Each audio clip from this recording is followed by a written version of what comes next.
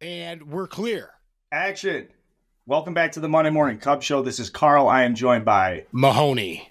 And this is the first remote episode of the Monday Morning Cubs Show. It is April 15th. The Cubs are 9-6. They're in third place in the NL Central, 3-3 on a 9-game West Coast road trip. 3 games coming up against the Arizona Diamondbacks starting tonight. I feel amazing about the 2024 Cubs.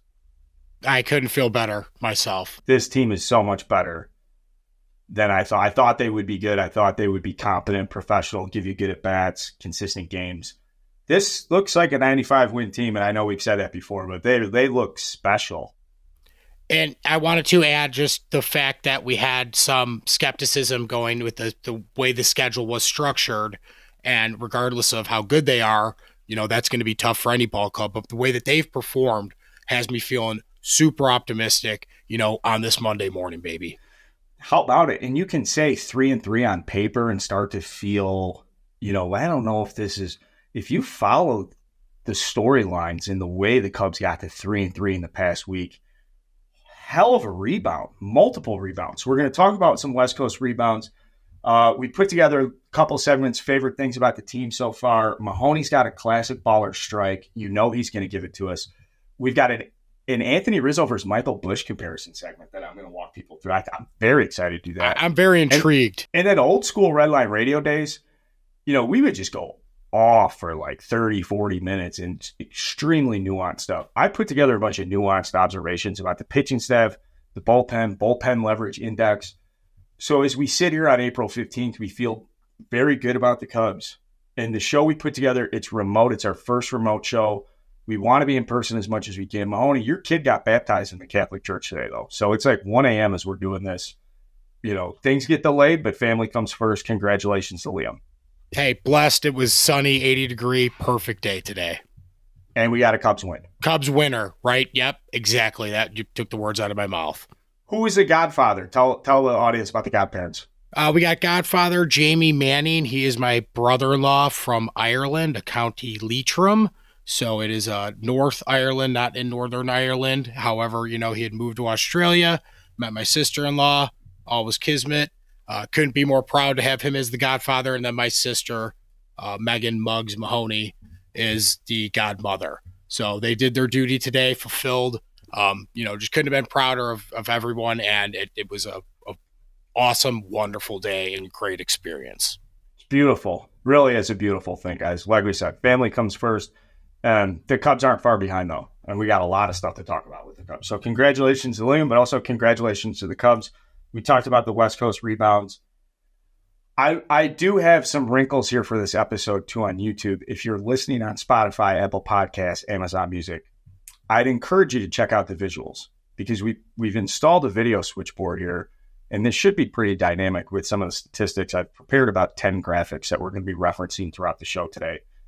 Now, if you are listening to this and you can't watch, I should also say we are introducing new programming piloted Monday night where I'm going to do an in-game Carl cast, and I've prepared a bunch of statistics and segments and stuff. So this is the only very formal announcement I'll say. Check this out. It's Monday night. I'm going to try and run it back again on Tuesday night with the idea of Monday through Thursday games. I want to do a Carl cast. Now, the Carl cast would be in-game. This is an in-game experience. It's not to replace a broadcast. It's just merely extra substance. I'm not Peyton Manning, but I do know a lot. We're going to chart pitches on defense and be very serious. When the Cubs are in the field, it will be a very serious experience. Talk about what's coming, what's happening. Chess game. Like you are in a dugout. Because when you are in a dugout and the boys are in the field, it's very tense in the dugout. When the bats are up, when the boys are off the field, vibes are very high. So I put together 9 segments that I'll carry through this broadcast. First inning, we'll do Wikipedia, girlfriend, background information on the starting pitcher. I think the 5th inning, we're going to drink a beer together with the chat. Like there's a bunch of different little stuff I'm trying out. So thank you very much for sitting through this announcement as I know we have a lot to get into with the Cubs, but this Carl Cast in-game thing, you and I talked a lot. I haven't even teased this. This is the baby. This thing's going to be amazing, Mahoney. I'm telling you. Let me just hit you with a little fucking graphic real quick. I'm interested at the fact that it's not going to be a stale sit and watch. That thing will be, keeping people on their toes throughout the length of the game. Carlcast. And I'll point out, for those of you watching on YouTube, you will have just noticed the first cut to the first graphic. I botched it. I'm not editing it out, though. Here's a little teaser, though. We're going to talk Michael Bush, Anthony Rizzo. We are picture-in-picture bottom left here. That's a teaser. Let's get back to the schedule, though. Let's do a State of the Union on the Chicago Cubs. Carl, take us to water. Guys, this team is 8-1 when they score 4 or more runs. They're built to beat left-handed pitching, but they've only had 2 of their 15 games so far have been against left-handed starters. This is a team, though, on paper, bunch of righties, guys that can smash it out of the ballpark from the right side against left-handed pitching. Splits favor them very well. They're still 9-6. The schedule has been not good, extremely competitive. Going on the road to face the Padres, you see how good that lineup is. The Mariners turn around with their run prevention. It's a great organization relative to Major League average. They're a great organization right now. The Mariners play consistent baseball. And I said, Padres are electric. They get you. They're going to get you. And to come out 3-3 right now after taking the series from the Dodgers, I think as a Cubs fan, Justin Steele's hurt. We've got questions. People want to complain about the bullpen. We've got a new guy at first base. We're not really sure what's going over at third base. Cody Bellinger has been bad, guys. Cody Bellinger has been bad. Pete Crow Armstrong has 17 strikeouts and 55 plate appearances by the time we record this. So I don't even know what the hell is going on with that. We've had bad base running. We've made mistakes in the infield. And as we sit here, the Cubs are 3rd in runs per game in Major League Baseball, 9th in on-base percentage, 8th in isolated slugging, which is one of my favorite statistics. And the Cubs don't even have guys that, like a Kyle Schwarber isolated slugging guy. 6th in home run rate. 6th in home run rate without any true, again, major home run threats in the lineup. And last thing, Mahoney, which I think is unbelievable, is the walk to strikeout rate. They're 2nd in walk rate. They're 9th in strikeout rate. That's the 2nd best ratio in baseball behind the New York Yankees. And how about, fuck it, let's just take it one more step. You want to really talk about how strategic the 2024 Cubs are? And I'm rolling, baby. I told you this would be old school red line radio here where I'm just going off because I love this team. The Cubs have only attempted 4 stolen bases on the season, which is the second. I mean, the Cardinals are second to last. They've attempted 7. They've stolen 4 bases. The Cubs do not and will not swipe bags this year, it appears. However, the Cubs rank 2nd in base running statistics in Major League Baseball, taking extra bases. So what I'm seeing is a team that's taking heavy secondary leads, not risking the out. It seems like this is some cohesive strategy from the front office to say we're not giving up outs. Even though they've given up outs on the bases, say Suzuki keeps running into them. But a wholesale fundamental shift to say we're not swiping bags, where stolen bases are up in this era with the pitch clock because of timing. You can't pick over. So that is a very interesting wrinkle that I found in the statistical dive to say this Cubs lineup, there's no stolen bases. It just speaks volumes about the quality of the at-bat. Like, why would you run into an out on the bases? Just get a good secondary because ball's getting put in play and it's getting hit hard. The on-base percentage is high. We don't need to be manufacturing and taking unnecessary risk. State of the Union. Yeah, no, dude, just couple quick follow-ups. And that's, to me, is like a glaring statistic that they've only stolen or had however many attempts. And I haven't even come close to noticing that. That's why I was so shocked about it. It is because I'm paying attention to such good at-bats. So one thought there. The other thought I had, and kind of going back to what you had mentioned about we're a team that's built to beat left-handed pitching, and we're still performing well up to this point in the season, and we haven't had that advantageous part of our schedule or when we'll hit those stretches where we're going to be able to explode a bit more. So that makes me feel even better about where we're at, and I appreciate that rundown and that sprint through. Hey, how about the schedule? You can look at a Major League Baseball season and say it's 26 weeks. One of those weeks is the All-Star week. Throw that out. But for the most part, you've got 25, 24 weeks to play with. Now, if we just look at the first week, that's why I say opening week's kind of tough because you have the 3-game series with the Rangers. But just treat that as its own. That's tough to go down and open up in Texas without coming home after spring training. That's the team packing their shit up from Arizona and going right to Texas and play a 3-game set against the defending World Series champions. That's tough. It's a great lineup. They lose the series. All right, then you come home, no off day, 7 straight. You got 4 against the Rockies. No, I take this back. You have 3 against the Rockies with an off day. Into 3 against the Dodgers. You go 5-1 in the homestand. It's a great week, Mahoney. Yeah, dude. It's a great week. Okay? 3rd week of the season, which is what we're recapping here. The games against the Padres, the games against the Mariners. Is it great?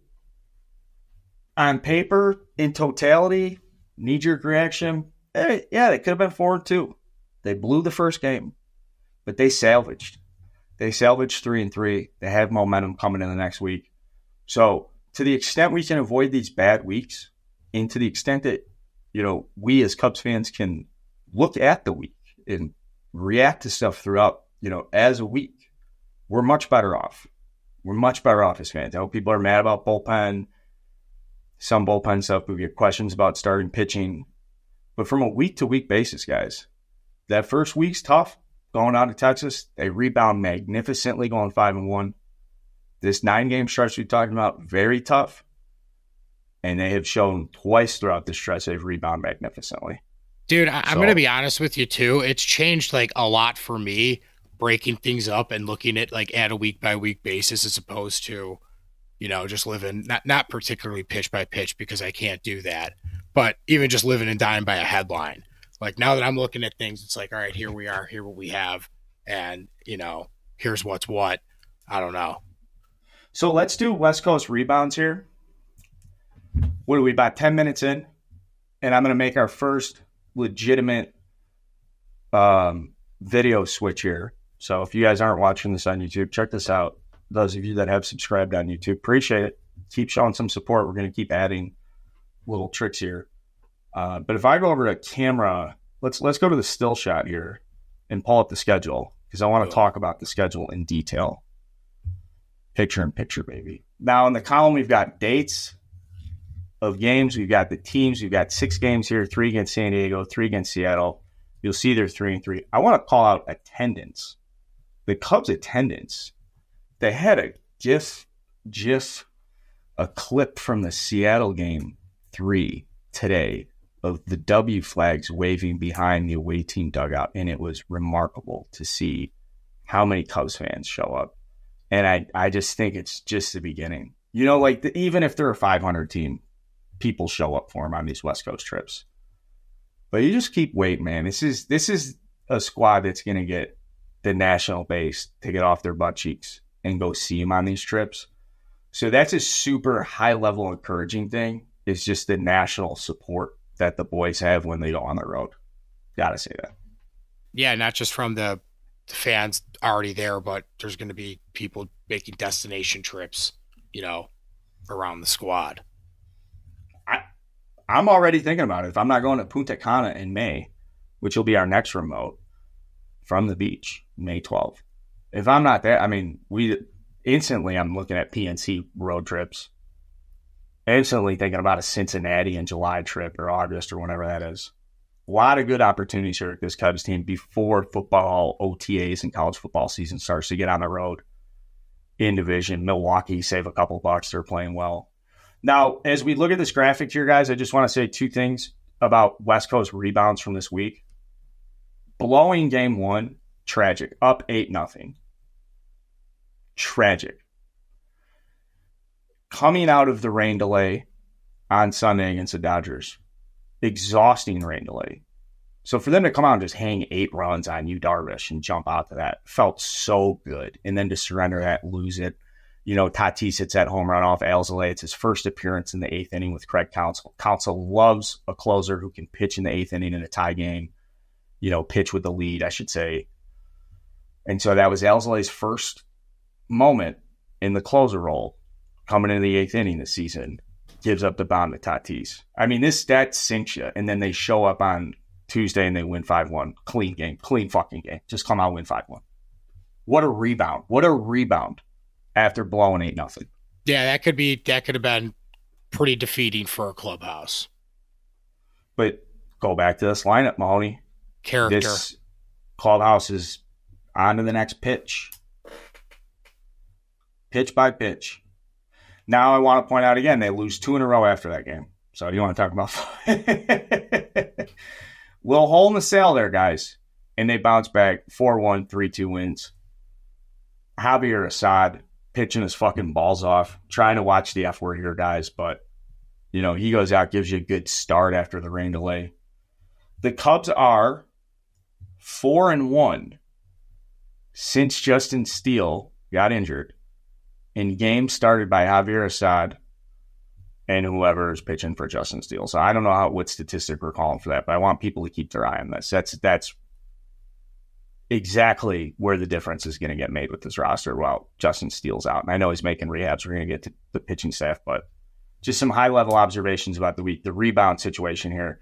This is a big storyline about this clubhouse.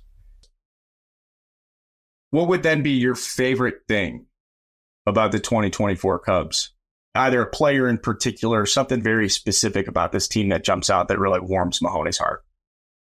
I've mentioned it before. I think it's that collective approach, but it's the offense as a whole and the team approach and the way that they've been able to kind of boost up and put numbers when maybe our bullpen has faltered here and there. That's given me confidence to where, I'm not really worried about, the tired and the stress that may be on the bullpen, after a long road trip or whichever it is. The fact that the offense is there and they're going to be pushing forward, I think is going to give our staff overall more confidence. The hitter feels better. The pitcher feels better. Pitcher feels better. The hitter feels better. There is this symbiotic, the left hand washes the right hand, but they both wash the face. It's all a little Jim Graziano. Yeah, dude, for sure. And to have that confidence when you go on the mound, that your lineup, they're not taking the night off ever.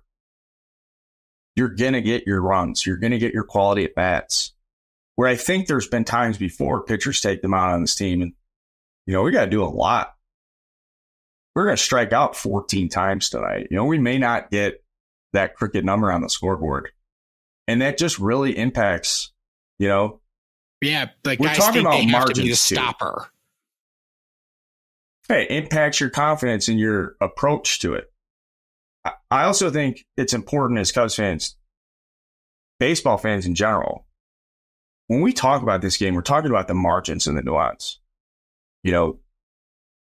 All these players are remarkable athletes, the best of the best. It's so hard if you watched the most average Major League Baseball player next to an all-star do a workout. Just go fucking take grounders, hit BP. And go ahead, tell me what you really think is the difference in the separator between watching these two guys work out. It's nearly impossible. You have to put them in so many game situations and ask these players to react and have so many different, the body of work has to be there for you to really draw substantive judgment about the quality of a baseball player, which is my long-winded way of saying my favorite thing about this team. I think individually, I don't see superstars. I think as an aggregate, they do their job so well, and there aren't guys trying to do more than what they're capable of. Seiya Suzuki and Ian Happ are shining examples of that. Ian Happ plays his game. Ian Happ does not show up to the field trying to hit 40 home runs. Ian Happ is just I'm going to get mine. I'm going to hit the ball hard. I play good left field. Seiya Suzuki's still a little too aggressive on the base passes for me, but they're just two solid players or exemplary of what this identity is. Now I'm going to spit back Mike Talkman. What was the statistic you saw? Touch most pitches seen per at bat in the bigs with, I think, 300 minimum plate appearances or something of that nature. So goes back to that collective approach. And what does that say as well about the health of a clubhouse where there might not be, two superstars as opposed to, right. 7 dogs, right? right? The 1 through 7 that the Cubs have rolled out on a day-to-day basis not seem to change. They're going to plug and play in the 8 spot. Is that a Talkman? Is it Garrett Cooper when we see some left-handed pitching? Nick Madrigal's coming off the bench now in defensive replacement. Seems like Morel's really settling into third on a day-to-day. Yeah.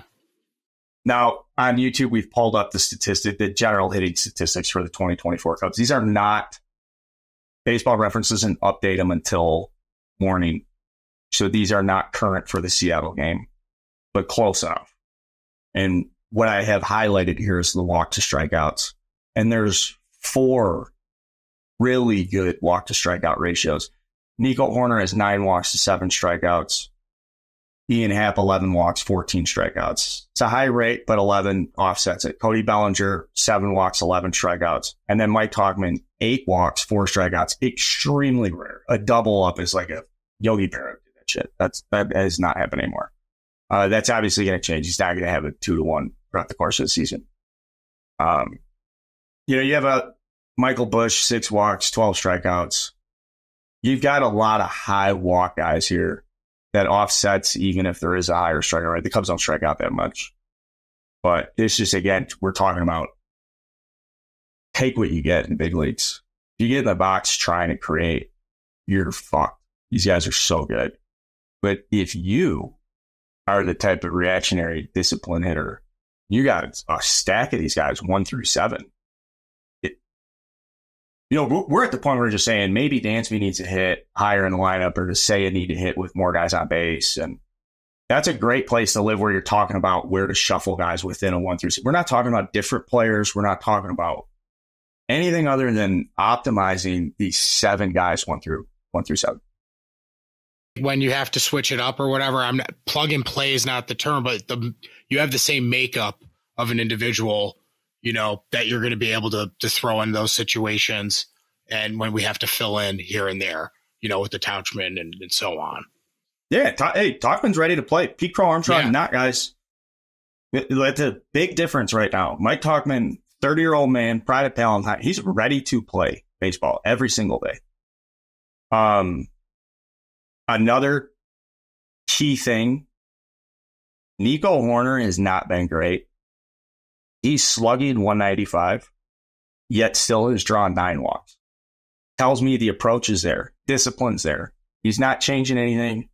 His timing may be off a little bit. His rhythm may be off a little bit. But general zone presence and his understanding of what pitchers are trying to do to him, all those pieces are put together. So he's a guy where you could show up one day and, he had a hot week, hit 600 one week, player of the week type stuff. Like that's a breakout candidate. Top to bottom when I look at the performance so far. Keep your eye on Nico Horner. Let's talk Anthony Rizzo versus Michael Busch too. Yeah, please. I'm very intrigued. This is way too aggressive, but we have to give credit to Michael Busch for homering in 4 straight games. And I want to give credit to Michael Cerami too from Bleacher Nation. I'm going to cut to this tweet he pulled out. Michael Busch's rankings among rookies. He's 3rd in Major League Baseball rookies, 1st nationally with 170 weighted runs created plus. He's 70% better than an average Major League hitter right now. He leads rookies in home runs, leads NL rookies in RBIs. He's on pace for a 9-WAR season. 93 miles per hour exit velocity. Guy's absolutely just torching baseball.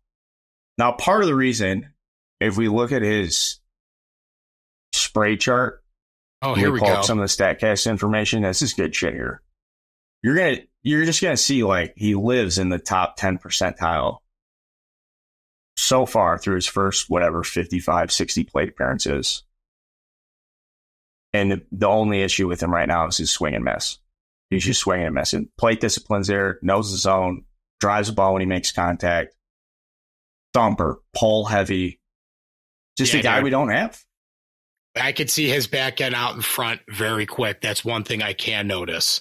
We're very optimistic about the future of Michael Busch. Dynamic looking athlete. I'll just give you a quick background on him. 31st overall pick, I believe 2019 draft from the Dodgers. He went to North Carolina. He was a middle of the order power bat at North Carolina, struggled as a freshman, played in the Cape Cod League, got better. And then I want to say, might have hit 300, 330 in the ACC, bunch of home runs. Dodgers take him 31st overall. The problem with the Dodgers is they have so many good position players between Freddie Freeman and Mookie Betts. Max Muncy, Chris Taylor. There's not a lot of plate appearances available for a corner infielder with the Dodgers. You really just have to be better than I just named some of the best players in the National League. Seriously. So that's where the opportunity came from with the Cubs. They traded Jackson Ferris, who's a second rounder, left-handed, big frame, tall, thin kid, kind of looks like a young Cole Hamels. They traded him this offseason, and I think there was missed optimism. Like, people could have been higher on Michael Busch. The problem was he had a slow debut with the Dodgers, and just he had a cup of coffee with them last year. Again, this isn't a system that really, you can come up here and play every day, develop at the big league level. So it's a completely different environment for Busch with the Cubs, and he's thrived so much, far exceeded expectations.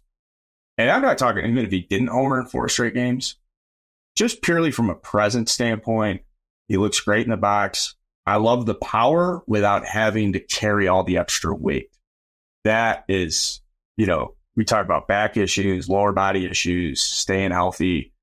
Some of the body types on this Cubs team, so healthy. And I look at Busch, you get the same sense when you look at Dansby. You see an athlete. You see somebody who's flexible, durable, dexterous.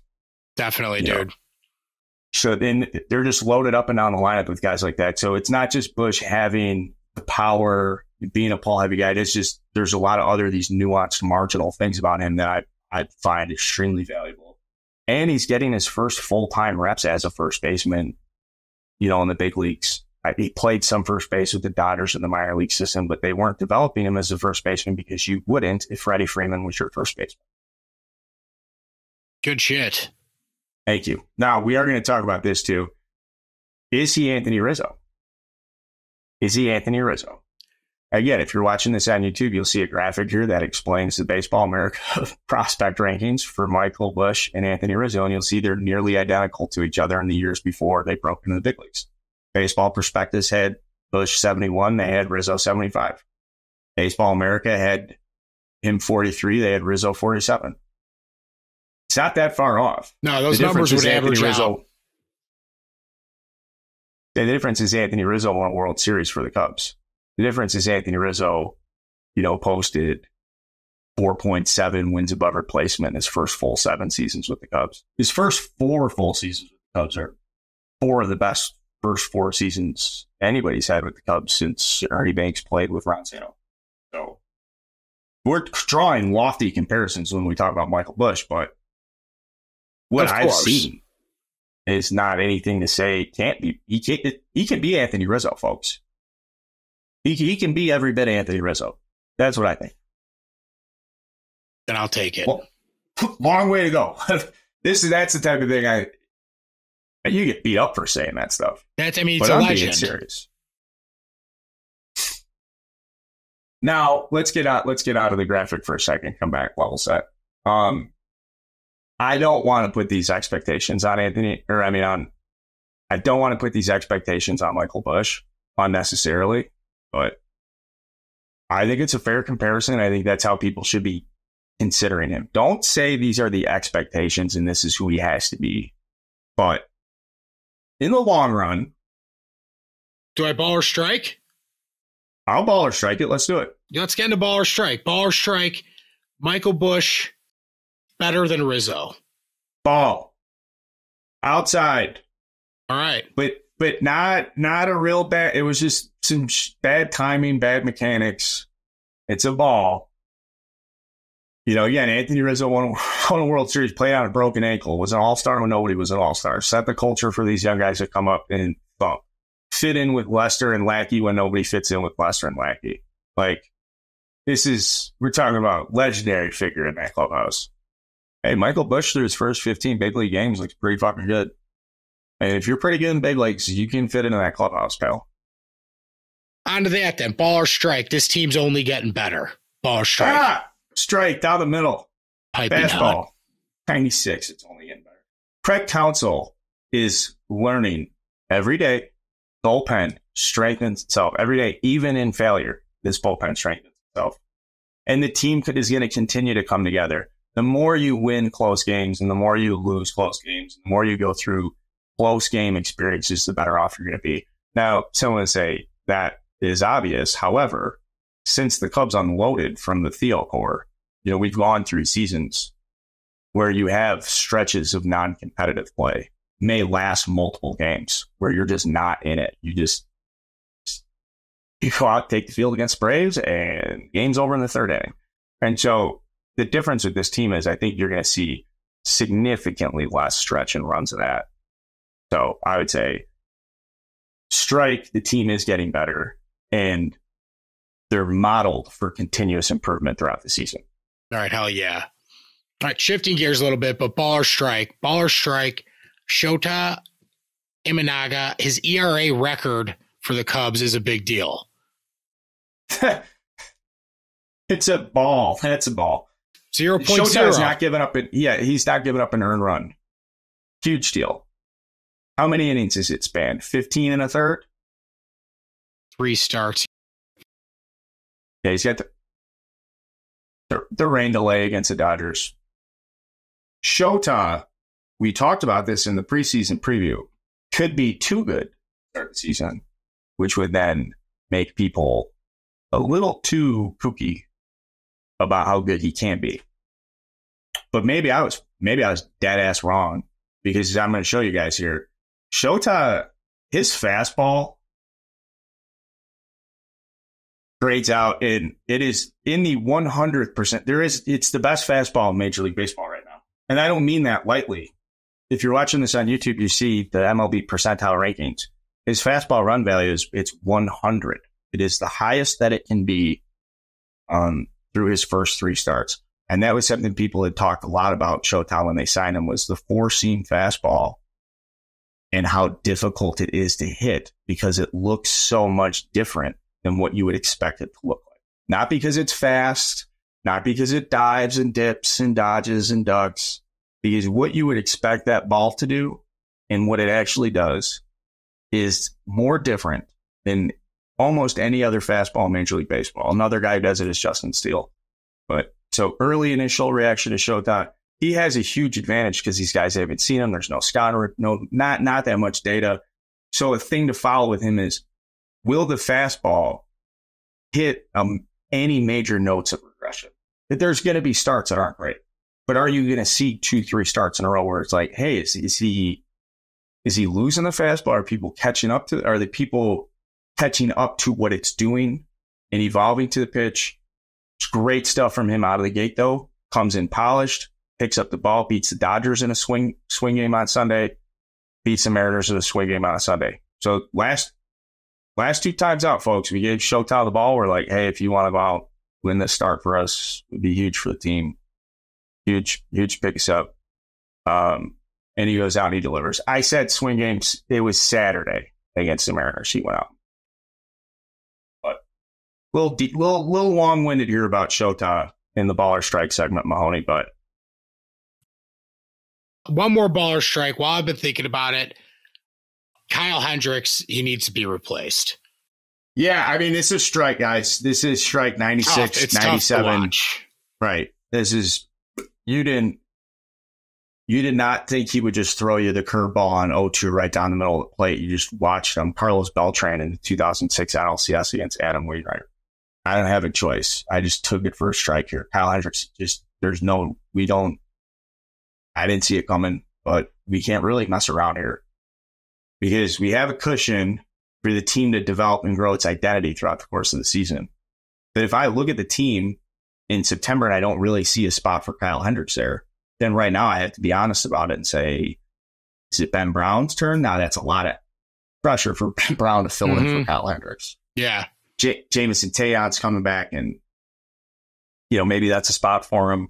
It really sucks not having Justin Steele, because, as we replace Justin Steele, asking to replace the guy who started game 2 of the season, these are depth issues you want to confront later in the season. You don't want to be talking about it in mid-April. But Kyle Hendricks was terrible. Looks terrible.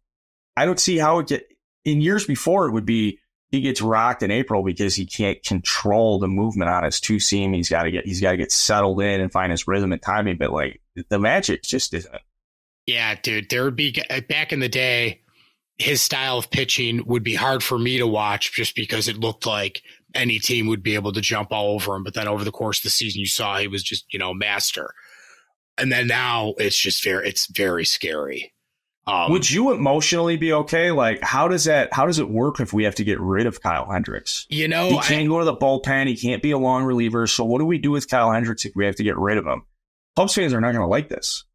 They're not going to like it, but I think sometimes we do have to kind of sever the past to move forward here to the future. He's the last dude from 2016. That's a long time ago. And doesn't have that kind of stuff that's going to be shoving down people's throats. We know what he has. And if it's not going to be able to, I don't know, better than I do. I don't know. It's something that would suck, but I think where we're at as an organization and what we have, within our, pitching farm and what have you, I think it's something that we're going to have to do in order to get to where we need to be. And we have to accept it. That's part of it. Yeah. We've got so many great moments with Kyle Hendricks. He's a gangster. He's awesome. He's the poster boy for when Jed was rebuilding the team and he just took the 5-year, $55 million, and all the drama with Rizzo's contract, all the drama. There's some drama about so many players that are coming on out of the Theo era. And then Hendricks is like, yeah, I'll just stick around here. I'm not going to look for any more money. He hasn't pitched well in this contract, particularly the last, it's just been kind of tough. But then the reason it's tough is because there's so many great moments. The reason it's tough is because there's a stretch where he is top 5 in the National League in ERA over like a 4 or 5 season stretch. It's tough because he balled out in the playoffs for us when necessary. But for Joe Madden early trigger game 7, the legacy for Kyle Hendricks could be stronger. Could be even stronger than a World Series champion. It is sad, and I credit to Theo or I should say, not credit to Theo, but what's tough is Kyle Hendricks is the last true Theo intelligent acquisition. They drafted Ian Happ 8th overall in 2017, 16. They traded for Kyle Hendricks from the Texas Rangers. He's a 10th rounder from Dartmouth, and he was kind of coming up as a crafty prospect. So Theo made the move for him, and it's been outstanding. But if you're watching this on YouTube, you'll see he's given up 26 hits in 12 2/3 innings, a 12 ERA, a 2.4 WHIP. You put down almost 2.5 guys per inning pitched, 5 home runs in 3 starts. Ugh. Not good. And a quick random question. So when evaluating a pitcher like Hendricks, who doesn't have like overpowering velocity or probably spin rate and what have you, I'm thinking of it's harder to judge when somebody like him falls off because he's more of the, meticulous mental approach to pitching as opposed to somebody who's like, their fastball is gone, they're done. Do you know what I mean? Yeah. I think it's harder to tell because you're waiting to see, can he just turn it back? Because if it's finesse and it's mastery of the strike zone and changing speeds, then logic would say that's an easier thing to recover than fastball was. Kyle Hendricks is a dying breed, though, in this game. Maybe they come back in the way the rule changes and we'll see how injuries develop. And this is like a decades-long evaluation thing. Like, where does pitching go in the game? Does he continue down this max effort, velocity stuff, depth? Or does it revert back to being able to control a baseball game for 7-8 innings? And the league would have to continue to put in rule changes that would foster that. That would make that more important. We'll see how that happens. But as it stands, the days of having a filthy changeup and a good two-seamer and just being a gangster in the strike zone like Kyle Hendricks has made his career. I think the swing changes. I think the evolution of hitters' approaches and the consistency in which you're seeing hitters go up in the box and say, oh, I don't need to hit for high average. I'm willing to hit for power and be more patient. Where Kyle Hendricks feeds is off of aggressiveness. And where pitchers at change speeds get you is they know you want to, swing for the fence and you're aggressive and you're excited. Yeah. And we've seen this wholesale shift in baseball. Our guys are willing to go multiple plate appearances in a row without taking the bat off their shoulder. Or like, hey, I was 0 for 1 with 2 walks and a sac fly, and that's a great game in today's baseball. So those hitters are much harder for Kyle Hendricks to get out than somebody who's getting in the box like, all right, I got to get a fastball up. I'm going to drive this fucking thing to, and just the lack of aggressiveness, or I should say the diminished attitude of an early in the count. When I get in the box, I have action in the first 2-3 pitches. That used to be a thing. Early action, guy gets in the box, wants to get the first fastball, wants to get Ozzie and never struck out. I mean, how many? Juan Pierre is a good example. Early action guys, like those guys don't exist anymore in baseball. There's no fucking early action, period. The guy who swings at a first pitch in today's game is crazy. So this is another long-winded way of me digging into Kyle Hendricks and saying, I have to come around here. I just don't even know if the environment exists where Yeah, it's just a legit changing of the times. Let's stay. I like this pitching staff conversation. So I just want to get a little bit deeper for a second. I'm going to pull up some stats here. Now, one thing that jumps out with the Cubs pitching staff, they are better than they have been historically at striking guys out. So I've got some strikeout per 9 up. Jordan Wicks has struck out a ton of guys this year. He's putting a lot of people on base, but there's going to be some give and trade there. He's going to give up less hits. It's just part of the process. When you throw a changeup, you have to be over the zone with it. You have to challenge hitters. And so he's going to give up hits, but you're also going to see this trade-off with strikeouts. Yency Almonte was included in the Dodgers trade for Michael Busch. He's a 29-year-old reliever that the Dodgers got from Colorado. Just not really used that much. And he got an opportunity early with the rain delay last Sunday against the Dodgers, pitched well. And he's thrown the ball, I think, okay. I think he's thrown the ball well enough to maybe he can get hot. That's an interesting name. Jed added him. He costs less than $2 million. Mark Leiter Jr. has been versatile. Javier Assad stepping up big time. If we go down the rest of the list, so Luke Little, how many lefties? We need a lefty. I don't know where that lefty comes from, but I would do anything to have a grizzled lefty coming out of this bullpen. However, I'm just fine with where the bullpen's at. I want to be clear. I'm just fine with where this bullpen's at, even blowing 8-0. And people need to calm down about the bullpen and trust that Jed and Craig are working on it. I trust in Jed and Craig.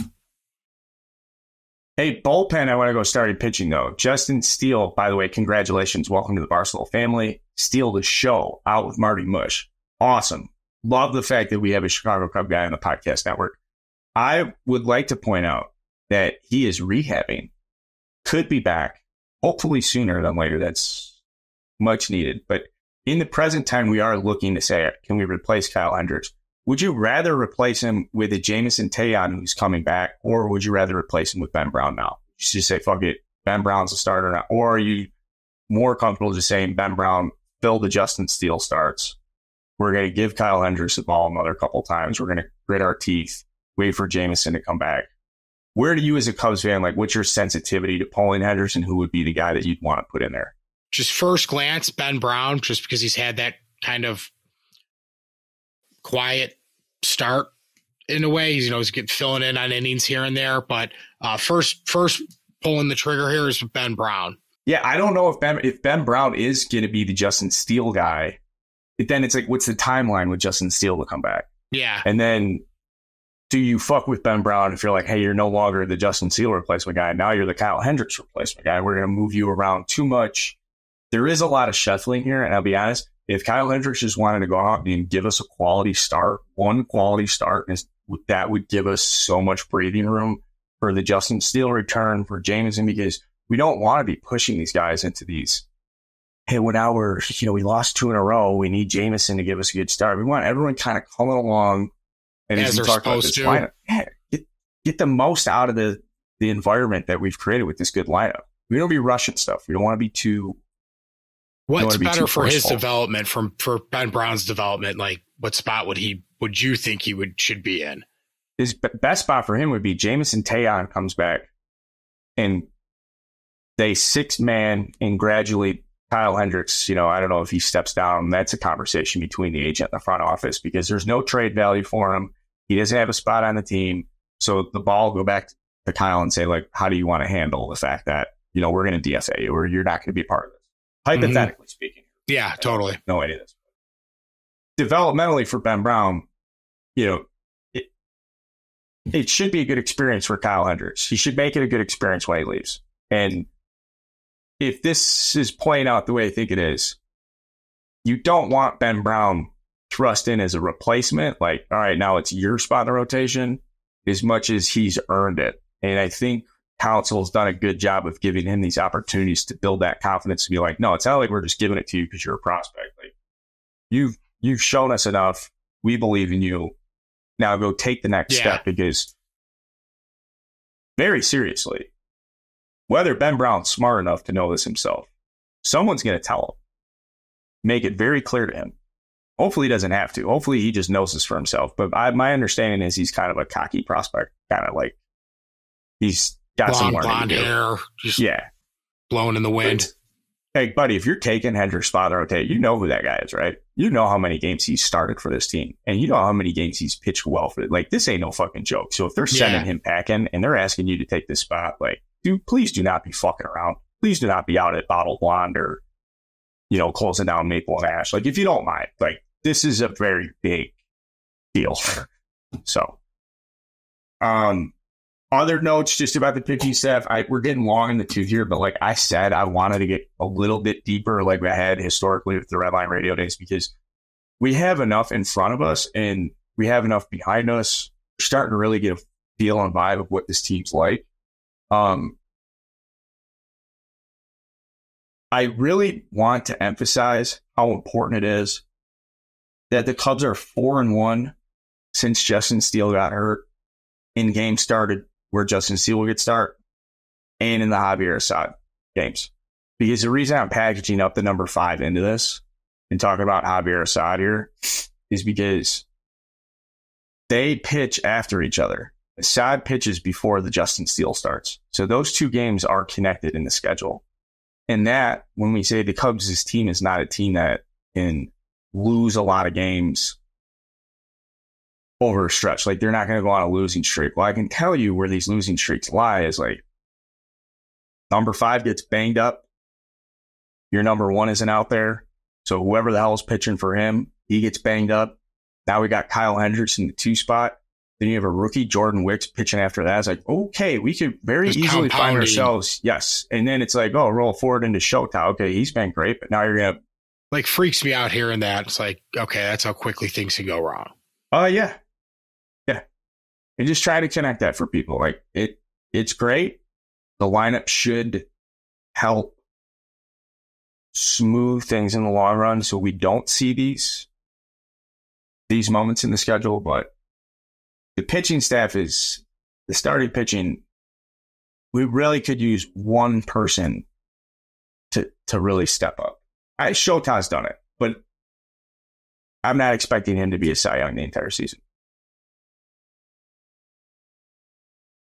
All right, Mahoney, I got a stat I want to talk about. Please. And then we're gonna talk about the week coming up. I think we're on a very good page. We're rolling. I'm jonesing to do this Diamondbacks Carlcast tonight. Now I got like the graphics and everything. How are you doing? I just want to check in. I know you had a baptism today. We had a long week of travel. Just checking in on my dad. I'm doing good, man. I'm not going to lie. I'm a little bit exhausted. So if you guys see my eyes going this way or the other, it has been a long week, long day, but I'm excited for Monday morning because it's the Monday morning Cubs show. So vibe check, feeling good. Saw Goose earlier. Really, it's been a great week. Yeah, a little tie, but I'll be okay. Couldn't think of a better time to bring up bullpen leverage index, which is a statistic that measures how many or what your frequency is of high leverage opportunities for your bullpen based on innings, appearances, whatever. Now, it's a factor, meaning it's 1.0 is considered neutral. If you are above 1.0, those are high leverage situations. If you are below 1.0, those are low leverage situations. It's a 5-run lead that's down by a 10. Those are meaningless innings. So the major league average for all relievers is 0.97, which makes sense. Some games and appearances don't really mean anything. And there's less save opportunities than there are seventh inning, 4-run. The Cubs register a 1.002 on the scale, meaning they have a higher leverage index. The bullpen has been asked to do more than your average major league bullpen has so far this season. I believe it's the 8th highest leverage index in Major League Baseball and the 5th highest in the National League. And you're asking this leverage. Now, it's only 15 games. We're 10th of the way through the season. But do you see studs and gangsters in this bullpen? I don't. I see guys that are getting opportunities and make the most of it. Like, Alzolay's been in this organization forever. He was a starting pitching prospect, surgery, Tommy John, out, back, closer. Okay, let's rock the ball, baby. Neris they spend money on, and they are getting every day. That motherfucker's pitching 8 inning, tie game, 1. Yeah. Why you spend the money on him so that you can go run his ass into the ground? Mm-hmm. They did the same thing with you when they traded for Chapman. They just ran his ass in there. You get one of these veteran bullpen guys in here, knows what they're doing, just run his ass in the ground. So gives opportunities in. You look at Mark Leiter Jr. has done well. Merriweather was photographed doing some throwing sessions and stuff. There's no return timetable for Merriweather yet, but people are mad at Quace. He's looked bad, but then it's an opportunity for Mahoney to step up. And I just think people should be real bullish about the long-term future of this bullpen. Even if they come out and they blow a couple games early, you really should just trust that Craig Counsell's going to understand better spots to manage these guys. They're going to come together over the season. And the fact that the team is good will build good bullpen culture. Yeah, totally. It goes back to just the whole collective aspect of the squad. So if we can get a lefty, some help lefty, it's hard to come by, obviously, but it's shut down left on left, that can get righties out. You got to face 3 hitters at a minimum. We're very happy about the depth. Last thing about Alzolay, I want to say 4 of his 7 appearances have come in the 9th inning in a save situation. He's got 1 of his 7 appearances come in the 8th inning, and that was the Tatis homer. Miguel Amaya was catching that. It was a 1-0 slider. I would not have thrown a 1-0 slider to Tatis in that situation because he would be guessing 1-0 slider, and that's exactly what he did. Tendency says Alzolay against a good hitter, 1-0 in the count. In a situation where damage can happen, he's going to throw you a fucking breaking ball. Tatis was on it. So I'm interested if Yan Gomes calls the same pitch. I'm interested if Craig Counsell lets the young guys just go out there and figure that shit out for themselves. But you throw a 1-0 hanging slider to Tatis, he's going to absolutely hammer it. Sucked losing an 8-0 lead. But if the end result out of that is Miguel Amaya and Alzolay are better off in those situations in the future, I'll take that ball right now. That means in October, when it really matters, we can make that trade. Does that make sense? It does, yes. He's only given up, in all his runs he's given up this year, been on home runs. He's given up 2 home runs. Walks down, he doesn't walk guys. We're big on Alzolay. Imag 3-0. That's the last thing I have on the pitching staff.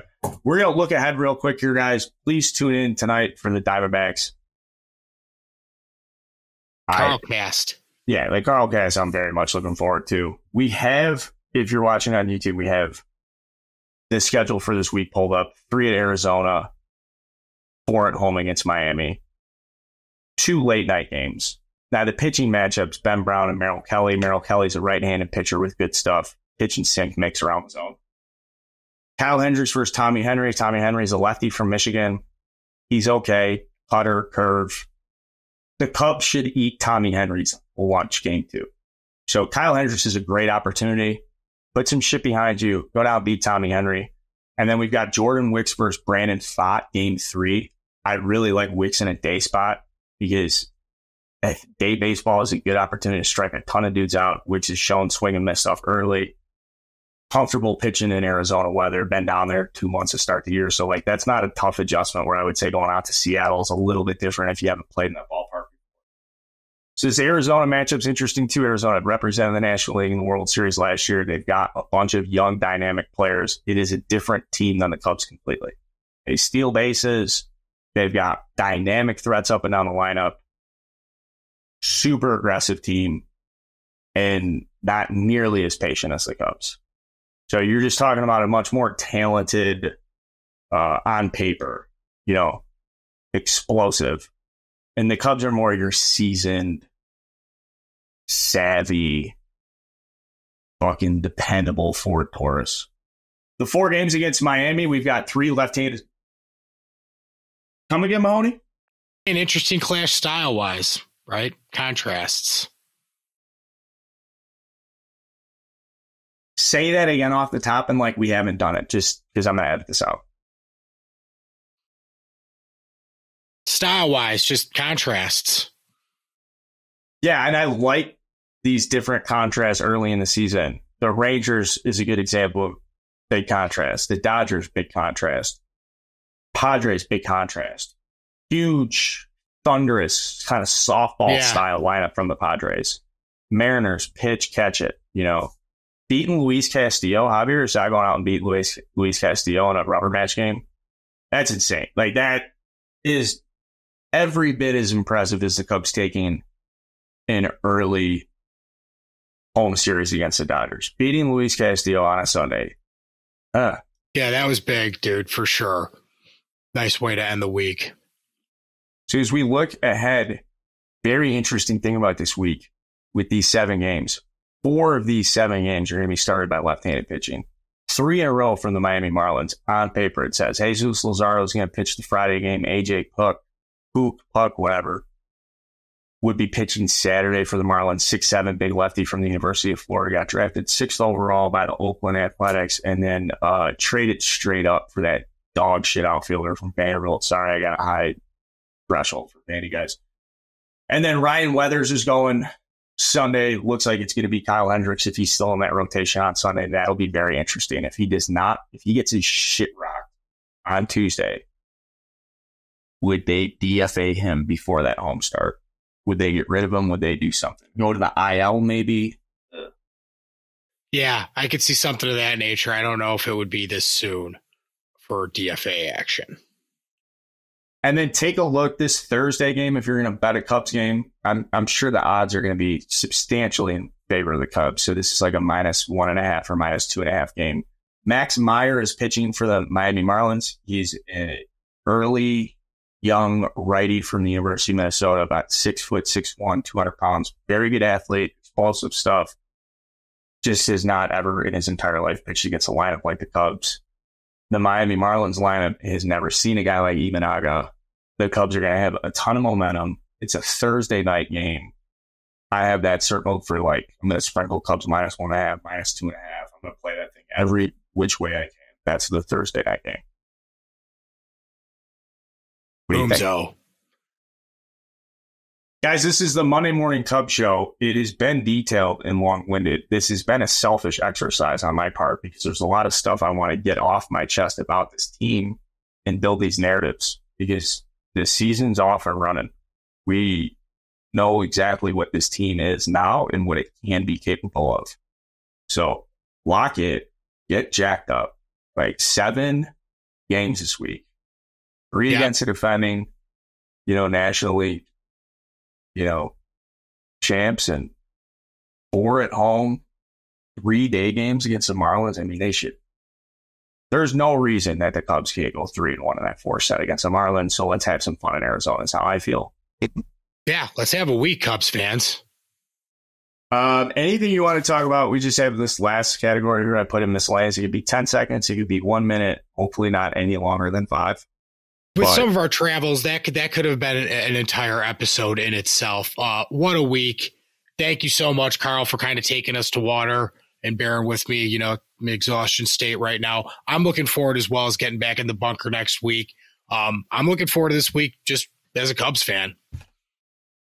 Mahoney, I'm telling you, man, I've wanted to do stuff with you for a long time and content with you. We've talked about this for like 10 years. I don't say that lightly or anything. So it's easy. It's very easy to prep with this and for us to kind of scheme on how we want to go about a show or what we want to be putting out there. I have a lot of respect for dads. I have a lot of respect for family men. I told you primarily off the top that this thing has to fit around your family. Yeah, and I appreciate that wholeheartedly. Family. There's no like, what the fuck, dude? This show is your family comes first, you come first, your whatever you have going in life. And so as we're talking today about the baptism, should I come out in the garage? Well, we did the garage show a couple of weeks ago, and like families around, we don't need to be putting the show into the baptism fucking scene. Well, there were talks initially you were going to come over and do the driveway episode in a suit and tie, but I didn't feel comfortable. Honestly, I just didn't feel comfortable doing that. So, and then obviously, our trip to New York. I know how important. If people aren't aware of this, Mahoney's favorite band is a band called Goose, the jam band from Connecticut. And they played the Capitol Theater, which is in Port Chester, New York. And Mahoney, you and I, we should sit down and do like a silly goose separate thing. Seriously. What a trip. What a theater, what a venue. This is not really the platform to talk about, our personal experiences in music and what makes it so special and endearing. But when you won the ticket raffle and you're like, hey, I have 2 tickets, it's random Tuesday night, it's in 6 days, I would love to do this with you. Done. I took you to Dave Matthews concert this past summer when I had an extra ticket and we started brainstorming about this show. So when you're like, hey, this came up with Goose, go see Capitol Theater. Oof. And the show, I mean, it blew me away. But like I said, I'll go on and on and on and on about it. It was an unbelievable experience from start to finish. What a day. They could talk about the pizza for an hour, Right.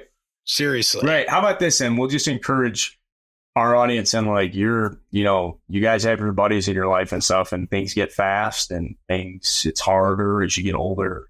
So something, a big takeaway, I guess, from the experience or doing stuff, saying yes to your friends and finding those things that your buddies like really give a shit about and trying to be there for them for those things and endearing yourself to things your friends give a shit about, because there's no better feeling than when one of your buddies is there for you for something you care about and they want to be a part of it. I've been on the receiving end of that so many times, and like I think it's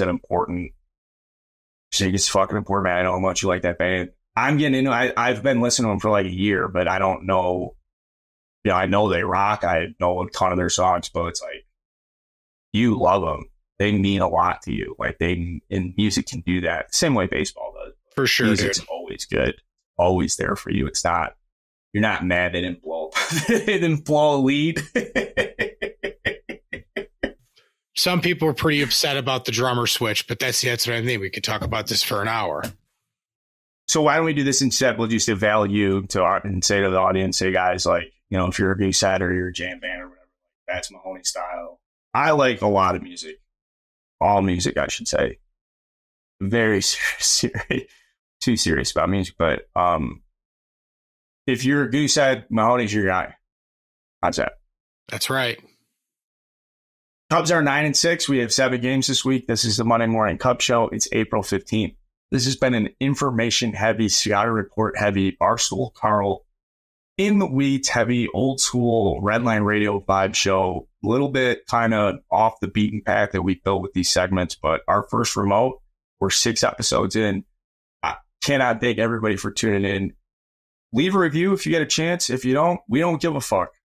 Be honest. There's not going to be this big, like, I'm going to build your house if you leave a 5. You do whatever you want to do. If you are compelled and think that we're doing a good enough job, or you feel like this is worth it, fucking share it. If you don't, no skin off my back. I might keep having a good time with this. And the video switchboard, Carl Cassidy, hot. We'll see you guys next time. Thanks for tuning in.